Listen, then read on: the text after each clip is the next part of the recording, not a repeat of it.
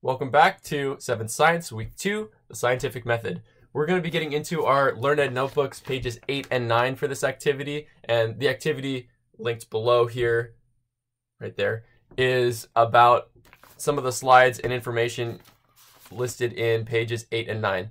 So keep that LearnEd notebook with you as you start this, and before you finish this video, I did want to mention that the scientific method is something that you will be using a lot in science classes, both in middle school and high school. And should you take any science classes where you need experimentation or inquiry-based science, you'll be taking this approach in college.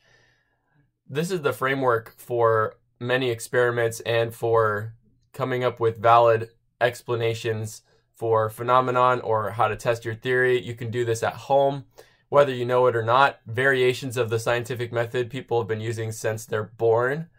Kids, when they're learning how to walk and how gravity works instinctually, they practice saying, oh, I wonder if I lean over this way, what'll happen? Or what happens if I hit this thing really hard? What will happen? This looks heavy. I wonder if I can pick it up. We are all scientists, especially at young ages. I have two young boys who have definitely gone through the early stages of scientific inquiry. I wonder what happens if I get too close to this thing that's really hot, or I wonder if I hit my hand really hard against this door, what will happen? Oh, that's a nice sound. I wonder if it'll happen every time.